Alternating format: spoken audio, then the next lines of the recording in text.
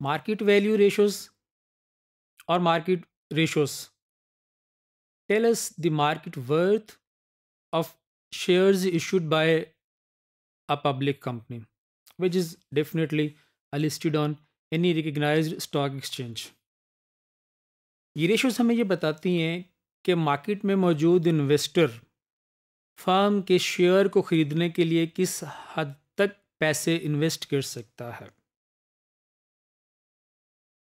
In this class of ratio we have price earning ratio or PE ratio. This ratio tells us the market worth of earnings earned by a company for a certain period of time. The formula to determine this ratio is to divide market value per share over earnings per share. जैसा कि हम जानते हैं कि हर company के share की एक market value है जो कि स्टॉक मार्केट में मौजूद उस कंपनी से मुतल्लिका डिमांड एंड सप्लाई के नतीजे में तय की जाती है. Let's say we have market price पर share of 17.75 rupees and earnings पर share of 5.10 rupees. If any investor in the market wants to get this earning, he has to own this company's share.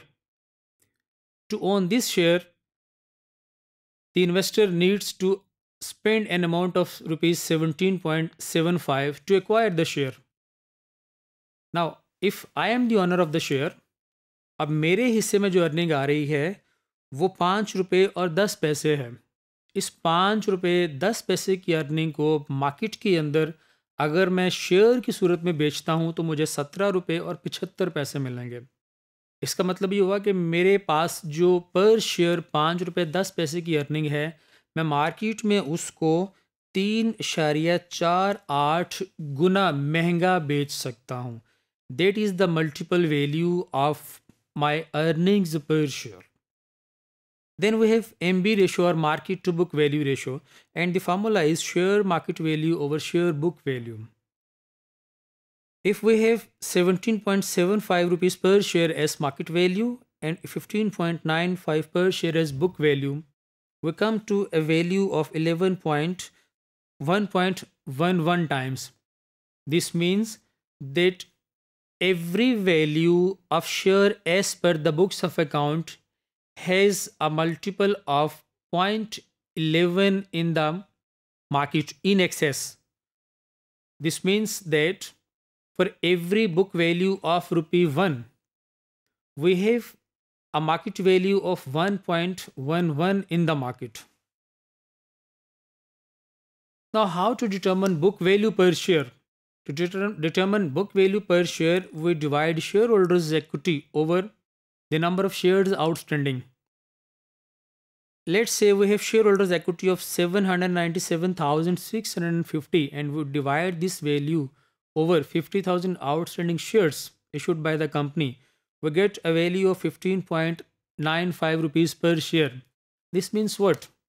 इसका मतलब ये है कि अगर company के अंदर शेयर होल्डर्स के लगाए हुए पैसे की कीमत 7,97,650 रुपये है और इसके बदले में कंपनी ने अपने शेयर होल्डर्स को 50,000 शेयर्स इशू किए हुए हैं और एक वक्त में ये सारे शेयर होल्डर्स अगर कंपनी के पास आकर अपनी इन्वेस्टमेंट वापस लेना चाहते हैं तो उन्हें ये शेयर्स वापस करना होंगे.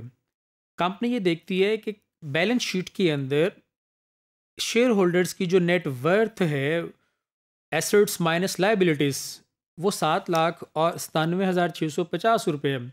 नाउ इस अमाउंट को कंपनी अपने शेयर होल्डर्स में शेयर्स की बुनियाद पर तकसीम करेगी और अगर इन तमाम शेयर होल्डर्स के पास 50,000 शेयर्स मौजूद हैं तो इसका मतलब ये हुआ कि 7,97,650 रुपयों को 50,000 हिस्सों में तकसीम किया जाएगा और हर बंदे के पास अगर एक हिस्सा या एक शेयर है तो उसके हिस्से में 15 रुपये और 95 पैसे आएंगे.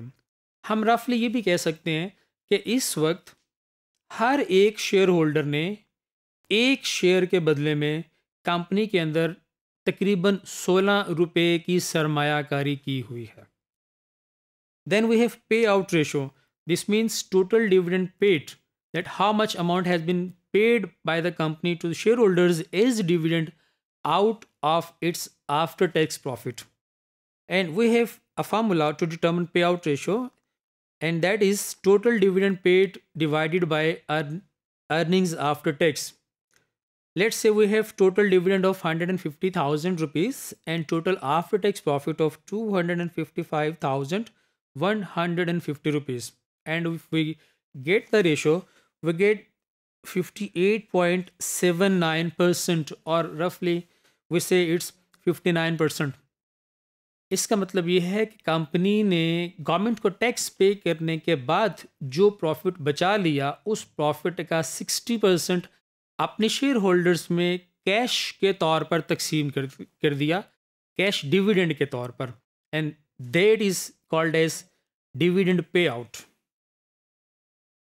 Now after paying out dividend as cash, how much is left with the company, this is called as retention, or the ratio to determine retention is called as retention ratio. Generally we use a symbol to denote retention ratio, and the symbol is small b. The formula is we deduct payout ratio from 1. This is a simple formula. Using the previous example, if we deduct payout ratio from 1, we get the retention ratio, and that is now 41.21%. This means that after paying cash dividend out of the earnings after tax, the company has retained 41% of the profit as a retention amount. This retention helps a company in growing its business. So higher is the retention, higher is the growth rate. Then we have market capitalization. This ratio tells the overall market value of the firm in the stock market. The formula to determine this ratio is to multiply market value per share with the outstanding shares issued by the company. Let's say we have market value per share of 17.75 rupees and the number of shares is 50,000.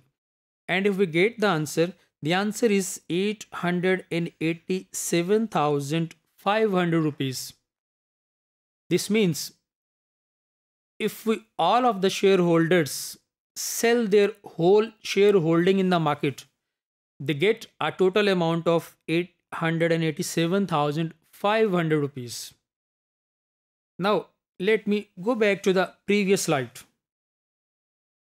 Market capitalisation को और समझने के लिए let's say कि हम share holders equity की value देखते हैं. स्क्रीन पर आप देख सकते हैं कि शेयर होल्डर्स इक्विटी की बुक वैल्यू 7,97,650 रुपये है. इसका मतलब ये है कि ये वो पैसा है जो शेयर होल्डर्स ने कंपनी के अंदर इन्वेस्ट किया हुआ है, और कंपनी की बुक्स ऑफ अकाउंट्स के मुताबिक अब तक की कीमत 7,97,650 रुपये है. अब अगर शेयर होल्डर्स अपने तमाम शेयर्स जो कि 50,000 की तादाद में हैं उनको मार्केट में 17.75 के हिसाब से बेच दें, तो वो तमाम शेयर्स 8,87,500 रुपये के बनेंगे. गोया in other words share holders equity जो कि 7,97,650 रुपया है, उसकी मार्केट के अंदर जो कीमत तय होगी वो 8,87,500 रुपये है. This is the concept behind share holders market capitalisation. Now we have enterprise value.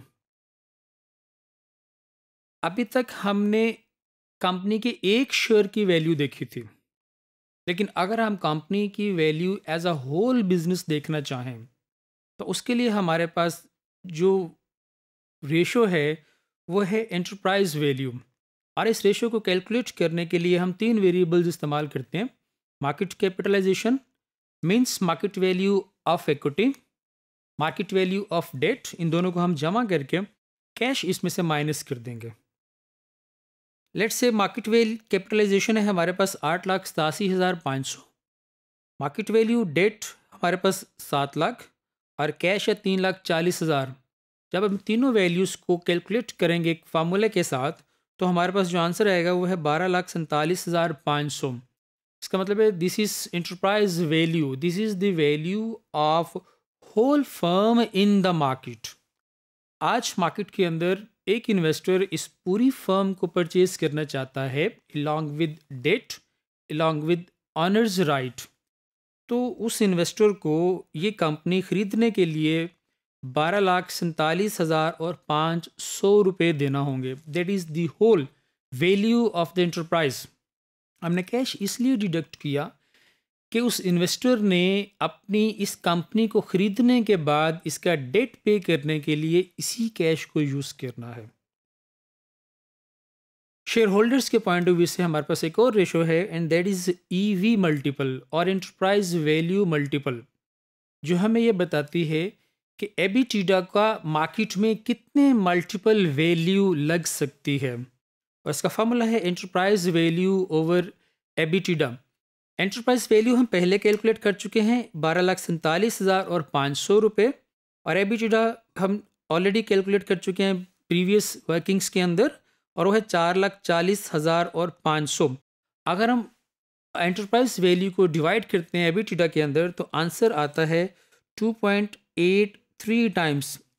इसका मतलब ये है कि एबिटिडा, जिसको हमने कहा कि ये कैश ऑपरेटिंग प्रॉफिट का वेरिएंट है, तो कैश ऑपरेटिंग प्रॉफिट की बुनियाद पर अगर इस कंपनी को मार्केट में बेचा जाए तो गोया कैश ऑपरेटिंग प्रॉफिट को मार्केट के अंदर उसकी कीमत से तकरीबन 2.3 गुना महंगा बेचा जा सकता है। This is called as enterprise value multiple.